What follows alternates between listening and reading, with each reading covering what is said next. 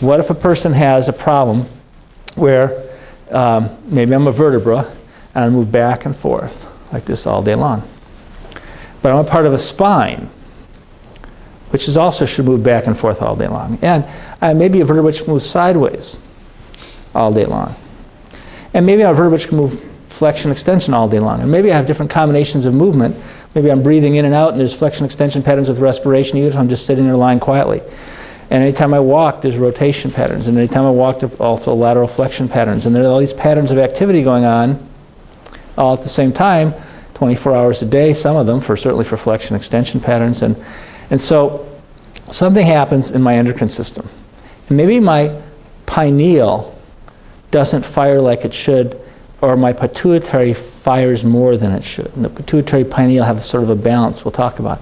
And if that's the case, we see a gait pattern where there's maybe a greater right stride than there is a left stride. And so the person would have like more zigs and zags. They'd walk, I'm exaggerating of course, but they'd walk like this, greater right stride. Now they wouldn't walk like that, but they'd have something like that going on. So then in my case, if I'm a vertebra in that spine, I'm going back and forth normally, but because of this pituitary pineal imbalance, I'm going back but not forth. Going back but not forth. Back but not forth. And as I normally move back and forth, there's all kinds of feedback from the muscle spindles and the joint receptors and even the fascia, maybe even the skin receptors around where I'm moving to give normal afferentation to the body, stimulating the different pathways in the spinal cord towards normal activity, both for blocking nociception and for normalizing muscle activity and keeping autonomic activity at a normal level locally. And then mechanoreceptors going up to higher levels into the brainstem and then also into the cerebellum for all the things the cerebellum does to coordinate, and then feeding back into the brainstem and feeding back into the mesencephalon, higher in the brainstem and into the opposite cortex. And all these things are firing based on my normal ranges of motion. So now I get in a pattern where there's a pineal deficiency or increased pituitary, which are sort of the same thing, and moving back but not forth. Back but not forth. And so what happens to all those receptors, the joint receptors, the muscle receptors and so on, that aren't firing that fourth pattern? They don't fire. They don't fire, and that's a functional deafferentation. That's a loss of frequency of firing of those neurons. And that has consequences.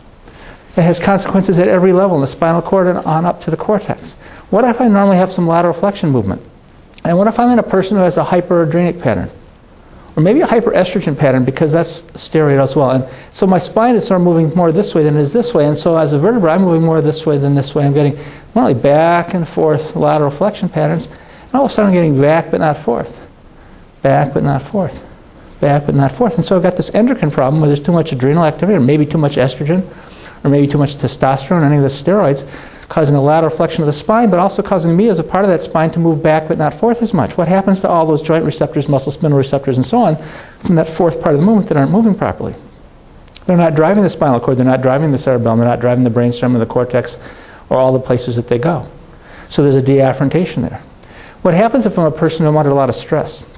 What happens if that stress is creating a fight or flee reaction? So my normal flexion extension patterns like this are more in flexion than extension.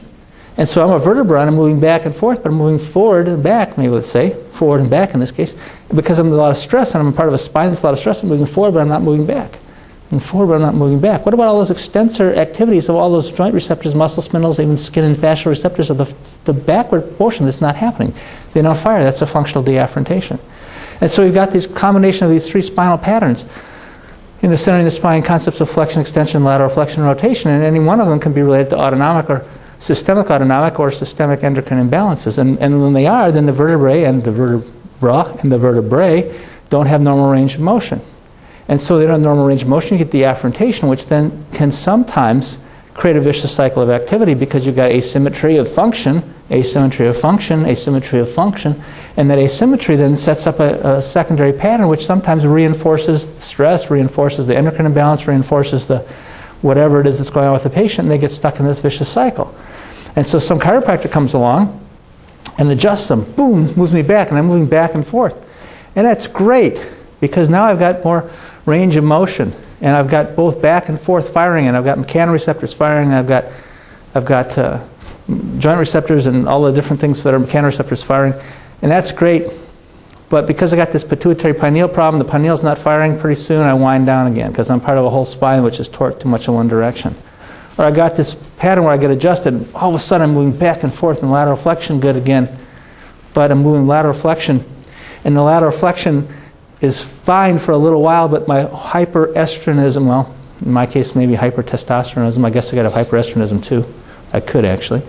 But maybe it makes it wind down again, so all of a sudden I'm moving back and not forth again. And so then maybe I'm stuck in something's creating a sympathetic drive in my body. Some sympathetic drive is happening somewhere, and so my spine is too much in flexion, and I'm flexing like this, and I can't go into extension. Some chiropractor comes and puts me in extension. That's much better. And now I'm moving fine again, but then that sympathetic dominant pattern with a need for more parasympathetic activity kind of takes over and drives me back into deafferentation again.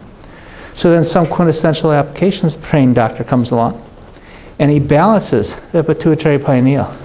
He balances the adrenal or the steroid thyroid balance, and he balances the sympathetic parasympathetic. And all of a sudden now, when I get an adjustment, I maintain my range of motion. And I give normal afferentation, which is balance, which is normal frequency of firing, which continues to create balance throughout the nervous system, and I get an optimum neurological function.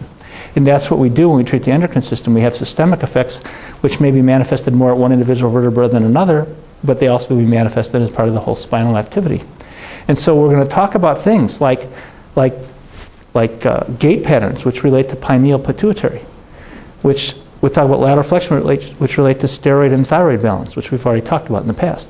We talk about flexion extension patterns, which we've talked about in the past as well, but we're going to talk about how sometimes there could be a flexion extension pattern because the patient maybe doesn't have enough parasympathetic activity coming from some organ, which is causing more of a sympathetic dominance of the hypothalamus, and that somehow, because of that, is driving also the immune system off as well as the muscle balance off because of some autonomic effect causing the hypothalamus to adapt, which we see in a spinal flexion problem because there's not enough parasympathetic to keep it balanced, so they're getting more sympathetic drive because of lack of parasympathetic feedback because some organ's dysfunctioning. And so we get a reaction like this, which is also impacting the immune system, and we find when we're checking the immune system. So we got these three ranges of motion that could all be compromised in normal afferentation by endocrine and autonomic functions, which we're going to really be focusing on this weekend. So you got to fix the individual vertebrae, but you also got to fix the context where they're residing. And so that's what we're doing when we look at the endocrine system. And with so many other things that can impact centering the spine factors, injuries and emotional stress and other things we've talked about, gut factors and so on, but these things can also have systemic effects that we see as off-centering of the spine.